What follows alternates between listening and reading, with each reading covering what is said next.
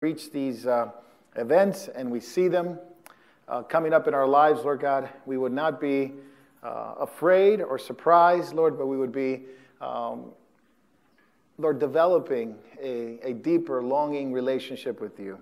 Lord, we thank you that it is that which will protect us in the last days. It's righteousness and faithfulness. Lord, while the world seeks for answers, Lord, we know that your truth lies in your word and that your power is in your hands. The power is in your hands, Lord. So we thank you that as these things come approaching us, we know that it's for the birth of a new age, the age of the kingdom of our Lord. And Lord, we don't seek to be troubled or afraid, as you told us. Lord, help us in our weaknesses. Help us when we become afraid. Help us when we look at these things and we become fearful of what man can do, Lord. And help us to remind ourselves, Lord, that you told us not to be afraid of men, but to be fearful of you, Lord, to have a fear of you because you protect us, because you're able to provide for us, and to be in awe and to be in reverence toward you. And these things we ask in Jesus' name, amen. I normally don't title prophecy updates much, but tonight we will title one, Strong Delusion. Strong Delusion. And I'm more convinced more than ever that our country, as well as Europe, as well as other parts of the world, are in a very strong delusion, not only spiritually to the things that are going on, but all those things have a physical manifestation to some degree or another. The West is in a strong delusion. Turn to Matthew 24. We'll begin there on our prophecy update. Matthew chapter 24. And we're just going to look at one aspect of it, one aspect of delusion. But Jesus warned us about this. Matthew 24, Jesus comes out of the temple and he was going away when his disciples came up to point out the temple buildings to him, verse 1. And he answered and said to them, verse 2, do you not see all these things? Truly I say to you, not one stone shall be left upon another which shall not be torn down. They were going to experience a cataclysmic event of their own time. 70 AD was coming. And he was sitting on the Mount of Olives, and the disciples came to him privately. Tell us, when will these things be? What will be the sign of your coming and of the end of the age? And Jesus said to them, see it that nobody misleads you.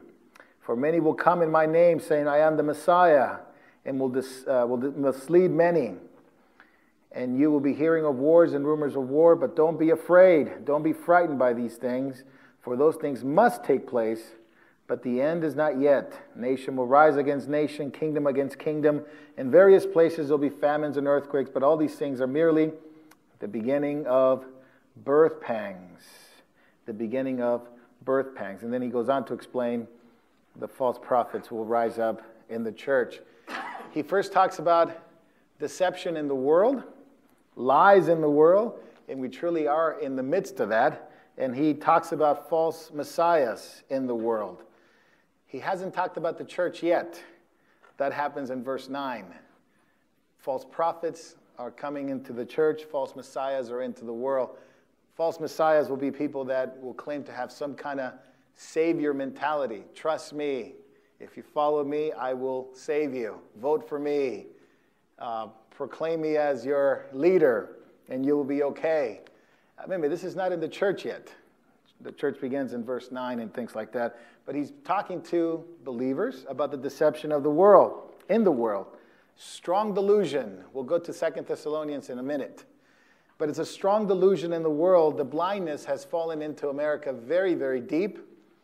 I don't know what it'll take to wake her up, except for maybe one catastrophe or a great revival. You pick one that you like. I would like the revival part, but I'm more convinced than ever that it may have to take a tragedy in order to maybe wake some of people up. We thought 9/11 was the wake-up call. Soon after 9/11, and the churches were filled for a few months, people got saved, praise the Lord, but then America went about its business and continued on in the same trajectory that we are in today. Unfortunately, looking back 16 years ago, it's probably gotten worse. There's no revival. There's nothing that happened. People got saved, praise God. Some people did. People woke up. Not a lot, but it did. Does it have to come to something like that? I don't know. But I'm hoping that the Lord will have mercy and not justice for us. Turn to Isaiah 66. I want to talk about this very quickly. The deception in the world, Isaiah 66, and look at verse 4. And this is regarding hypocrisy that the Lord rebukes. Rebukes nations, rebukes people, rebukes individuals, but nations that knew him but turned away from him. Isaiah 66:4. Remember in the Old Testament it says, "Blessed are the nations. Blessed is the nation whose God is the Lord." Blessed is the nation whose God is the Lord. When righteousness is in the land, people get excited. It's a blessing. When the opposite happens, it's a curse on on the people of the land. When there is unrighteousness in the land, you pick which is in our land today, righteousness or unrighteousness. So I will choose their punishment, the Lord says, and I will bring on them what they dread. Because I called, but no one answered. I spoke, but they did not listen. And they did evil in my sight and chose, that is, which I did not delight. Isaiah 66:4. I'll read it again. So I will choose their punishment, literally their treatment, their judgment. I will choose it, says the Lord. And that's kind of scary, isn't it, to think that God chooses the way you're going to be dealt with, your punishment. I will bring on them what they dread. What is the nation dreading the most? Because I called and no one answered. I spoke, but they did not listen. But they did evil in my sight and chose what is that which I did not delight. Hear the word of the Lord, you who tremble at his word. Hear the word of the Lord. So there's hope for those who listen to the word of the Lord, but those who choose to do evil in his sight and choose to do what he doesn't delight, God will choose the punishment. Very clear in Isaiah. Now these are messianic chapters, messianic kingdom passages, what we will call them, regarding the messianic kingdom of the Lord, but it is clear as it is that God is in control of all history. And the nations that do well, God blesses. The nations that turn away, God judges. That's for individuals as well, but mainly in the prophets regarding nations. Now, you take a look at where our nation stands, and you dread. What does our nation dread the most? And the Lord says, I will bring on them what they dread. It's a very, very difficult passage. Oh, Pastor, can you just go to Philippians chapter 4 and talk about all those beautiful Psalms? And those are equal to the Word of God, but we have to deal with all the passages in the Word of God. The whole counsel of God is true. And what's applicable to us is a nation that's turned away from God. God bless America. Yes, I do pray for America. I do pray for our nation. But I also know our nation has turned away from God. And it's turned away from the faith of our fathers, you would say, is what the Lord told Israel, the faith of their fathers. Now, lies and more lies. The strong delusion. Let's look what the strong delusion looks like.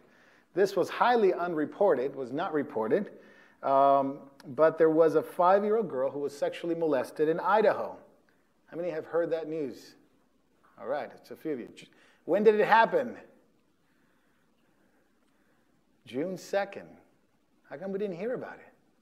Because largely covered up by the cops, largely covered up by the media.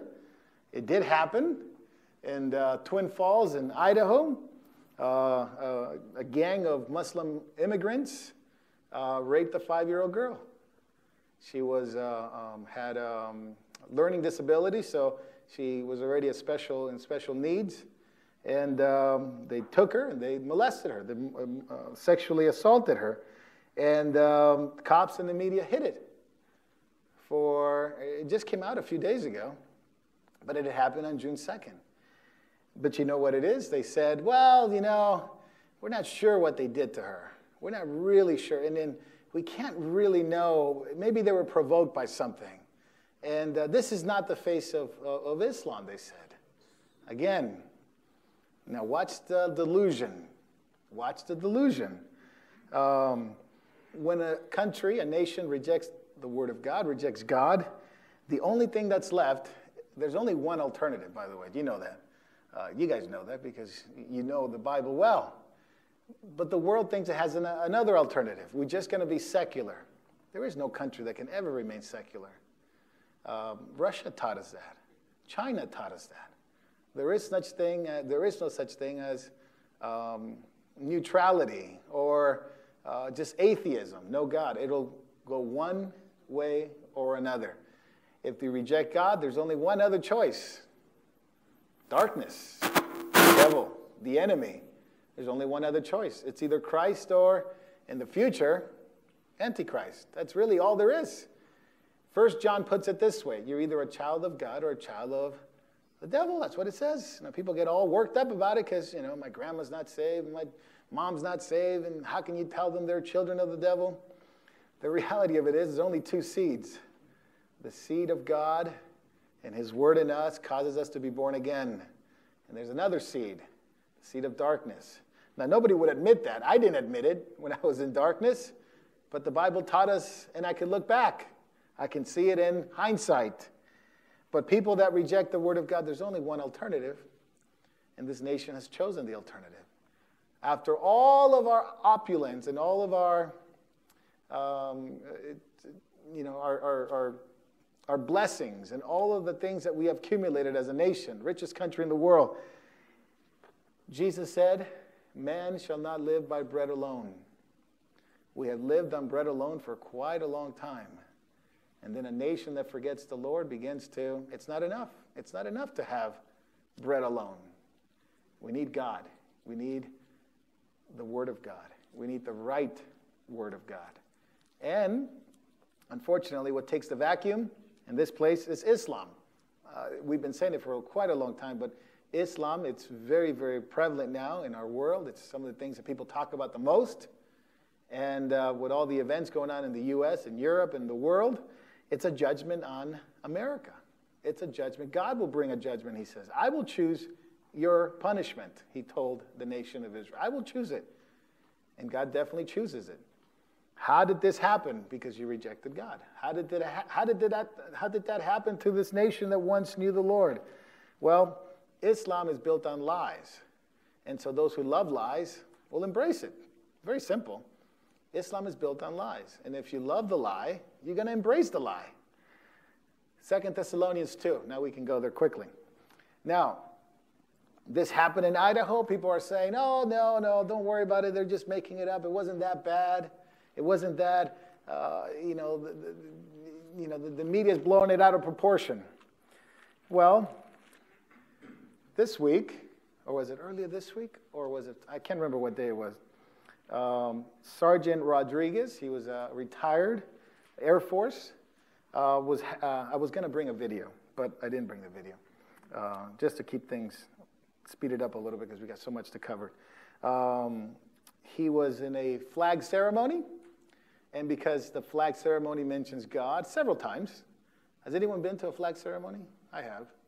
They fold the flag, and he talks about how the flag is and 13 stars and what they mean, and it's one nation under God, indivisible, and justice, the way what we used to do in school.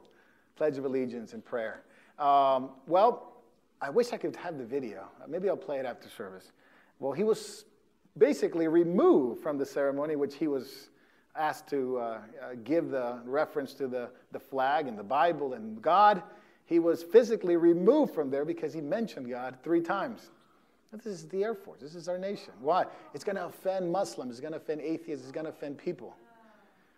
Well, the Muslims could rape a little girl, and you can't say it's that's not the face of Islam. Well, you mentioned God. Oh, you got to get out. You got to. And nobody could say anything. And if you say something, you're Islamophobe. You are everyphobe. But people don't see it. You remember that the terrorists that shot up in San Bernardino? They didn't live too far from where Danny lives, Danny Isom, not too far from where he lives, but people had seen him. They're making bombs in there, and people had seen, oh yeah, they get packages all the time. Neighbors, oh yeah, they get packages all the time. Why didn't you say something? Well, I didn't want to be looked upon as a Islamophobe, the lady says. I didn't want to be a bigot or a racist, so I didn't say anything. It's almost as if there's a cloud of anesthesia all over the land, spiritual anesthesia. Everyone's asleep. Nobody cares. Nobody really wants to get involved. And because if you say something, you might be called racist, Islamophobe, xenophobe, homophobe. You say Christian now, you automatically are labeled. 15 labels come into someone's mind.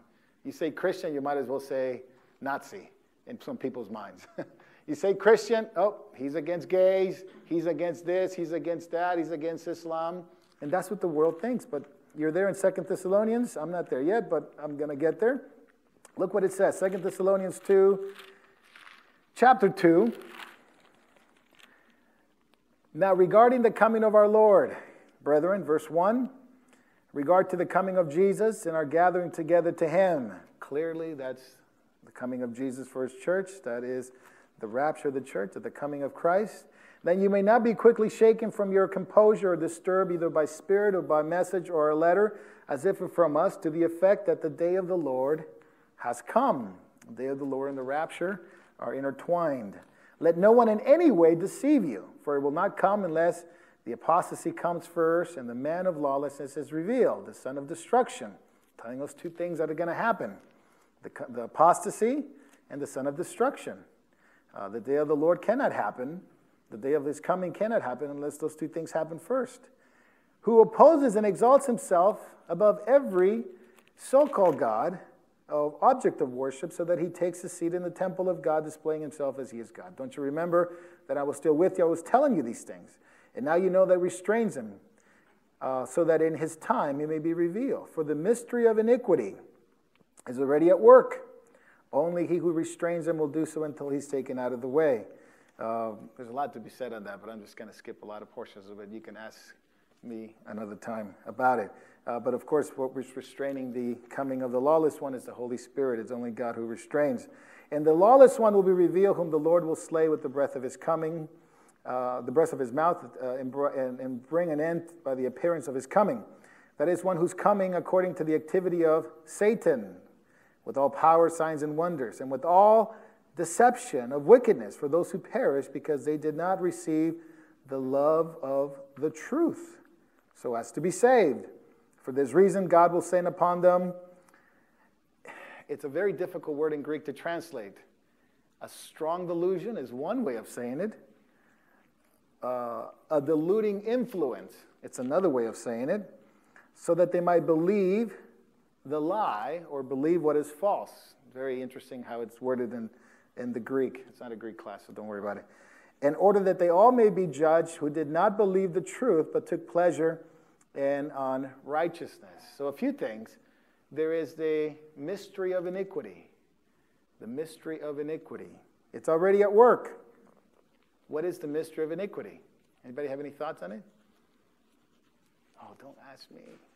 I might call on somebody today. No. Mystery of iniquity. It's a mystery that's going to be revealed in the last days. It's always been at work. It's related to sin. It's related to the spirit of Antichrist. It is a deluding influence upon the world to turn people away from Christ. It's always been. It's always been at work. But it gets worse in the last days because it's now an influence. And in verse 12 it tells us, God will send the strong delusion. When people turn away from the truth and have no love for the truth and replace the truth, God will do it. Remember it says in Isaiah, who chooses the punishment? I don't. You don't. God does. For those nations who turn away from him, God does. He says, I will give unto you what you dread. What do you dread the most? Violence, craziness in the world, sin, unrighteousness in the land. He says, I'll give you that which you dread. He said, but those who tremble at my word, see, he gives the hope. The hope is, hear the word of the Lord. Those who tremble at his word. See, God never just brings a judgment and says, okay, that's it, enough is enough. He always gives a way out. Always gives a way out. What is the way out in 2 Thessalonians 2? It's to love the truth. It's to love the truth. Now, the truth is Jesus. Jesus is the truth. And we have to love the truth. If you love the truth, you have no worry about deluding influence, seducing influences. Of course, this is a lot to be said on it because it's the apostasy and the coming of Antichrist that causes the apostasy, right?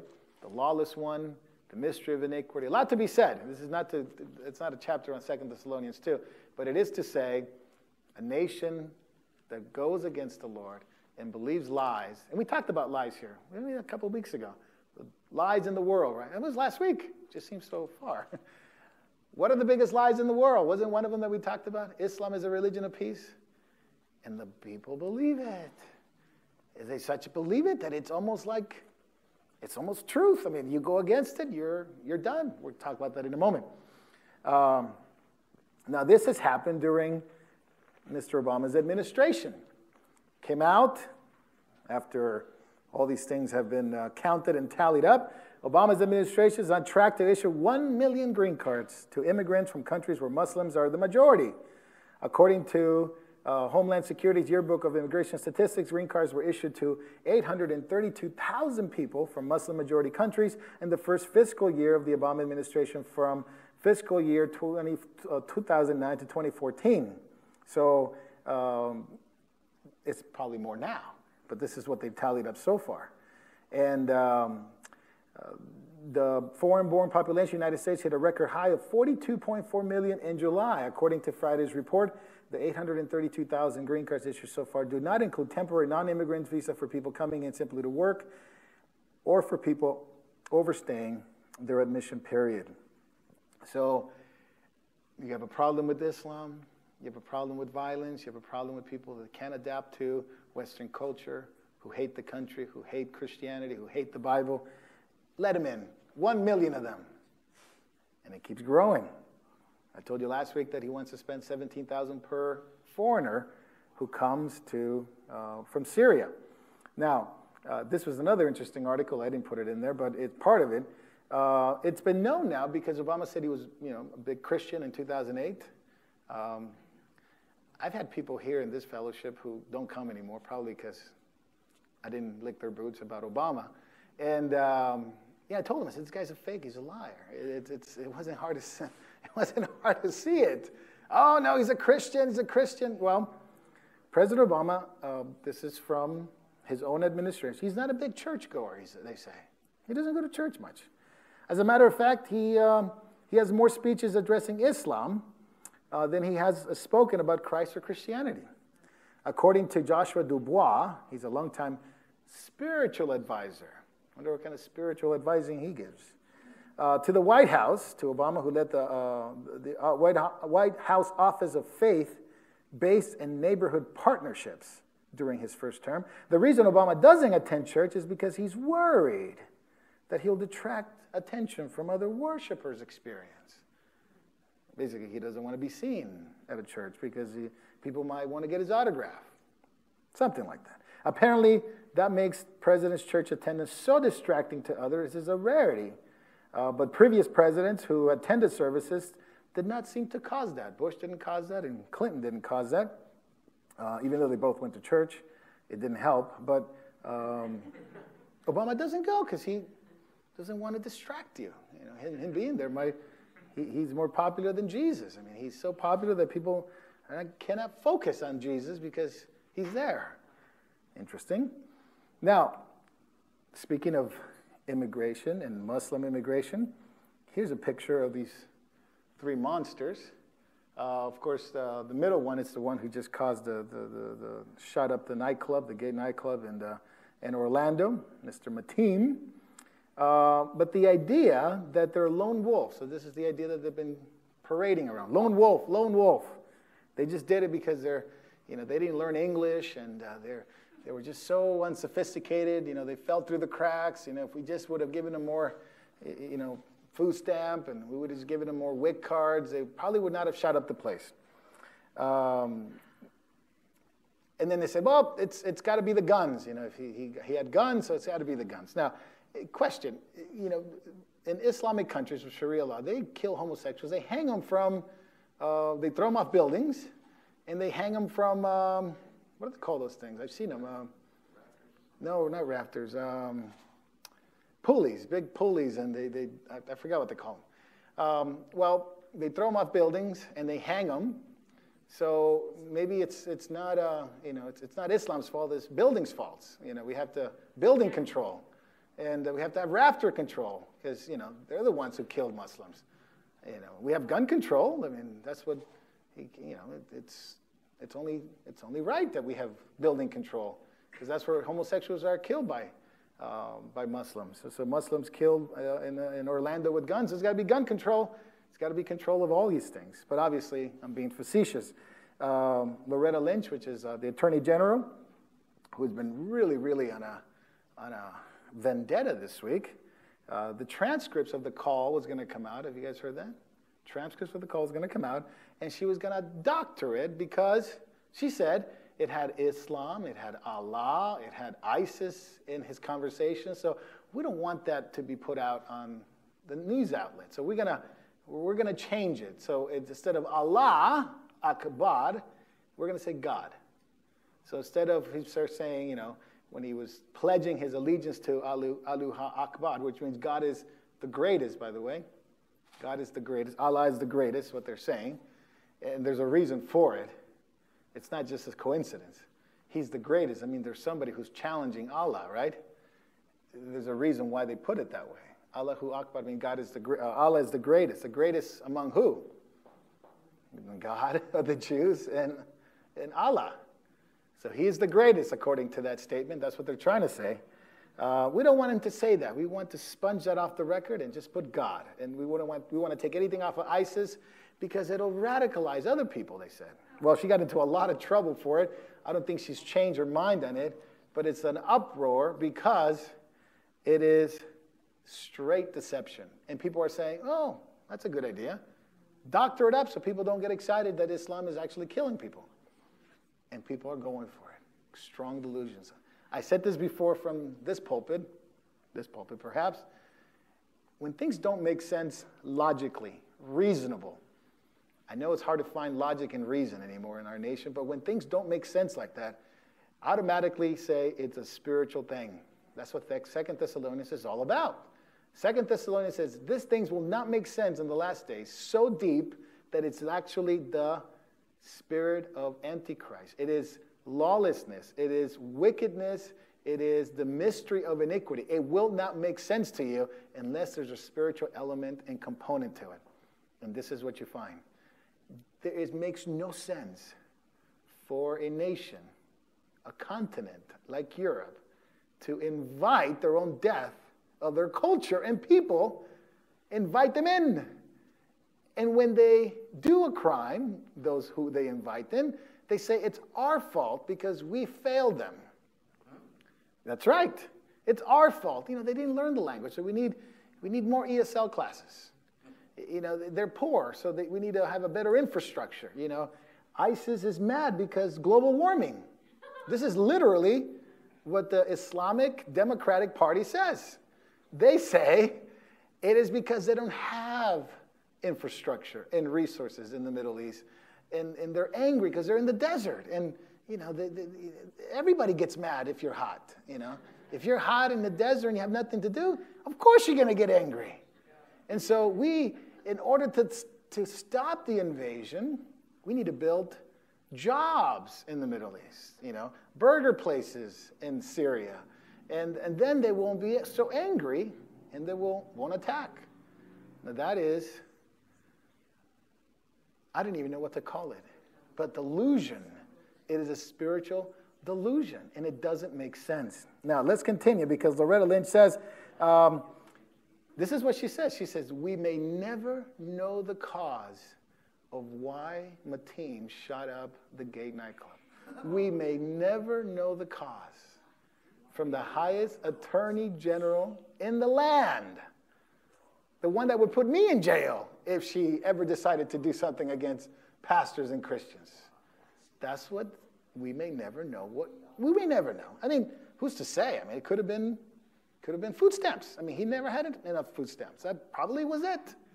I'm being facetious, but that is what you hear from a country that is devoid of any spiritual understanding, of any spiritual reality. And yet the only people who know are believers. And so believers are to be more outspoken and not afraid, more willing to share the truth, more willing to speak out the truth. Like, I'm not expecting all of us to stand up on a roof and have a megaphone. There are people called to do that, and they're very good at it. You and I may not be that kind to do that in that sense, but we could all give our testimony. We could all share the gospel. We could all pass out a tract. We can all hold a sign.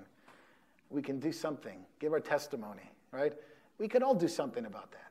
But it's not time to retreat. Jesus says, don't be afraid. But when you see a situation like this, people retreat. Christians get afraid. And Jesus told us, don't be afraid of those who can kill the body. But be afraid, be fearful of God, who can kill both soul and body and soul into hell. And then he says, look, God is going to provide for you. Now, Jesus wasn't saying, look, God is so mean, you need to fear him. He's saying, God is so powerful. He can actually do that. He has the authority to throw body and soul into hell. It says, are you worth more than many sparrows? Are you worth more than the lilies? Don't you know God cares for you? That's what he was trying to say. He's powerful and can care for you. So don't be afraid of men. Be fearful of God. Now, some people are saying this is not the real face of Islam. This is not the real face of Islam. This doesn't happen. Now, it is true that a lot of Muslims are shocked at this. But the reality of it is they all would agree that that is what Sharia law, the Hadith, and the Quran says regarding homosexuality. There's no doubt about it. Even moderate Muslims will say, yes, we agree with that because that's what we're called to do. I wouldn't do it, but that is what our religion teaches. There's no doubt about that. But, of course, there's always a sanitized version of it. Now, as I'm running out of time, I need to move very, very quickly. The crisis in migration. The global migrant tide swells to 65 million people. There are 65 million people that worldwide that it's either a refugee or fleeing their homeland. And this is by the end of 2015, so we don't know what's going to happen at the end of 2016. The United Nations said Europe's high-profile migrant crisis is worse than World War II, when the war caused people to shift from one nation to another. This is actually happening from the south to the north. And I think I have a picture of it. There's a big controversy in Europe because tomorrow is called the Brexit. It's the British exit plan. They have to vote on whether they're going to stay with the European Union or not. Long story, it'll take too long to explain. However, there's much prayer. I did speak to Jacob about that, and he's praying that there'll be an exit. It would only be the mercy of God upon Britain to exit such a terrible situation they're in, the European Union. Now, there's a lot of people that don't want to exit, and actually one of their, part of their parliament, her name is Jo Cox, was murdered over the weekend. She was part of the ones that said that they needed to stay. She was murdered. Big issues in Europe, so it's a lot to be said. I don't want to spend too much time on it. Maybe I'll take questions afterwards, but this is the plan of Europe. These are the exits. These are where people are going to, from south to north, and it's a huge immigration problem. And yet, Europe will continue to bring in migrants, and Germany leads the way to a big problems in Europe. Most people believe European culture would be decimated over the next 10 years because of the swelling of immigrants from Islamic countries, that there will be no Europe anymore. There will be no Belgium. There will be no Sweden as we know it. I'm going to skip the Venezuela part. I'll come back to that perhaps. This is the part that got me really, really thinking a lot this week, because we had a very close encounter over Syria between Russian jets and American jets. They got tangled up in a sort of a dogfight, and the mainstream media did not report it. But we came very close to a war over Syria. It's still very close, a war over Syria, because I believe they're priming up for this. This was not an accident. This was I stick my chest out, and U.S. sticks their chest out, and Russia sticks their chest out. And when that happens, men, as we know it, things get so tense, that it only takes one little incident, that it may not even be that big, but when things are revved up that hot, it could happen at any time. So people are very concerned because Putin has already revved up his army. It's right on the border of the NATO countries, like Ukraine. And Russia said it will use nukes if necessary. They made no qualms about it. And this was going to be over Syria. Now, there's two front wars. There's one in Europe, which is Ukraine, Russia, NATO countries. And then the other one is in the Middle East, Syria, Iran, Turkey, and of course the big player, or the little player, but the one that holds the most value in biblical prophecy is Israel. What I believe could happen, it's a domino, and I've always said this as a domino. People often look for Armageddon as the big war, and it is the final part of the piece. But there's little wars that start bigger wars. We've seen that in history. A domino effect hits, and there's no turning back. I believe one of these wars if one of these dominoes hit, we could be seeing prophecy fulfilled before our eyes. It could be Damascus being destroyed, like Isaiah 17 says. It could be Ezekiel 38 scenario where Russia, Turkey, Iran come into Israel. But I believe something needs to happen prior to that, and that is maybe another war that decimates one area or one power that is unable to help Israel. And people have always said, where's the U.S. in prophecy? I have no idea. All I know is that it's not by name. And, people have this Babylon idea. I don't know. The Bible's not clear, so I'm going to make conjectures on it. But the main thing is, Western powers, according to Ezekiel, seem to be on the sideline, unwilling to get involved as Iran and Russia, Gog and Magog, seem to bent on destroying Israel. That's all it says. But all the players are there.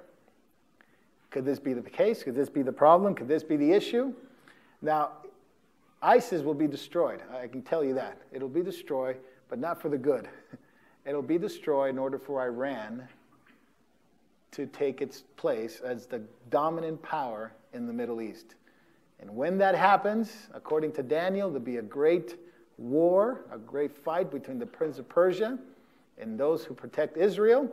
The Prince of Persia will dominate the area of the Middle East, the Shiite Muslims. There'll be a great confrontation with the Sunni Muslims, and Iran will have a free highway to get into Israel. And Israel is very, very concerned because Hezbollah, which is the northern terrorist group, it's right there waiting for their instructions to attack Israel. Now, Israel knows this, and they're very furious about what our administration did by giving them millions of dollars of bonuses and programs so that Iran could get its nuclear weapon. And so the Middle East is in unstable conditions. So is our country. So is our country. While everybody is looking for something else and looking onto entertainment and sports and what we're going to do, and there's nothing wrong in and of itself. People are so distracted and so deluded by the mystery of iniquity that they can't really tell what's happening. And it's like the writings on the wall, like in the book of Daniel, and nobody could interpret. They go, what is this on the newspaper? I don't know. It's just a bunch of words. Israel, Hezbollah, Iran, Turkey. What is this? Only one person knew. That was Daniel.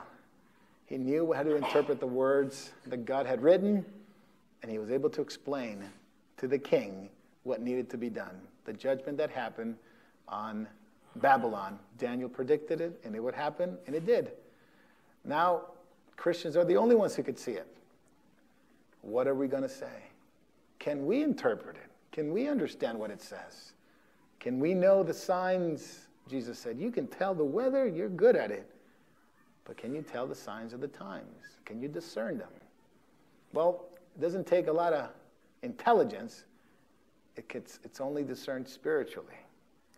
Only those who are spiritual will know. That's what it takes in the last days. It's faithfulness above intelligence. It's discernment above so-called knowledge. We need to have the knowledge of the Word of God and true discernment. But remember, Philippians says that discernment is steeped in love. It's steeped in love. Let your love be with all knowledge and real discernment. Love for the truth, love for the Word of God. Growing in His love will cause us to understand these things. Because we will be faithful, God will reveal these things to us as things get closer. But to the rest, Daniel says, they won't see it. the wicked will not know what's going on. Now, our calling is to bring people into his kingdom and to tell them about the kingdom of God and about Christ and about his atonement and about his resurrection, death and resurrection, and about his coming. That's the calling of believers. Make that priority in your lives as you see the day approaching. That becomes a real priority in people's lives. It's not about the ball game. It's not about your job or career or what's going to happen. It's about living a holy life in the last days. In fact, the prophet said, that's going to protect you. That's really going to protect you. Is righteousness and faithfulness. You can have all the money you want, but that's not going to protect you. You can have all the intelligence you want, that's not going to protect you. Only what's going to protect you is the grace of God and the righteousness of Jesus in you. That's it. So simple, so right, so true. But we live in a land that is doing this, and they don't even know it. Willfully, blind, spiritually deceived.